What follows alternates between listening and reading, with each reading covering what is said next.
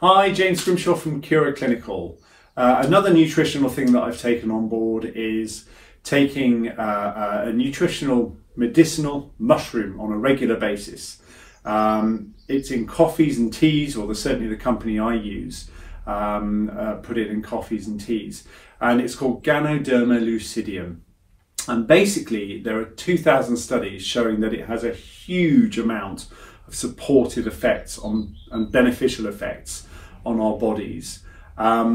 It's stood the test of time. Ancient Chinese emperors used to use it. It's the strongest alkalizer on the planet. So it basically balances all the acidifying foods. It helps reduce anxiety. Some of the studies have shown it reduces anxiety in cancer sufferers. It has an effect on our immunity. So it's so much so that they don't recommend you taking it with autoimmune conditions.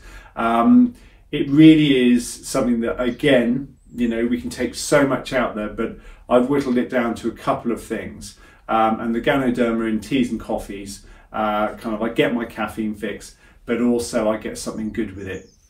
Another nice thing about it is it also reduces the pH of coffee from 3 to 7. So it reduces the acidity of coffee because of its alkaline properties. Again, you've got no harm in trying it. You can buy it generally, but beware that 80% of products have been shown not to contain it. And I can help you find a good source for it. Okay, thanks.